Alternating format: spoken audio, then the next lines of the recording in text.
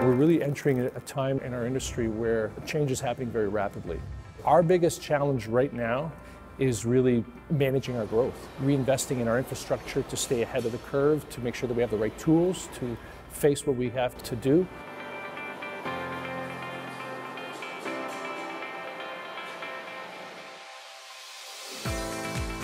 We've pioneered a lot of new technologies and new approaches to keep our customers at the technical forefront. And we've really concentrated on manufacturing custom systems, small machines and so forth, and we've grown to large integrated automated systems as our main point of business.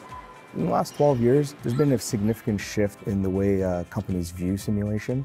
If you put two jobs side by side, the exact same design, one will take 20 weeks, the other will take 10 weeks. And the reason for that is we can design, build, and manufacture something up front in the digital world. When you simulate your robot systems virtually, you're understanding what you're going to get. It's a multi-iteration process between design and simulation to get the perfect product for our customers on the floor. Our long-term goal from a simulation perspective in engineering is to support the digital twin. So it helps us resolve those issues up front and get the product out right the first time. Dassault technology has really helped us to communicate more effectively to our customers. Oftentimes we're dealing with very complex approaches.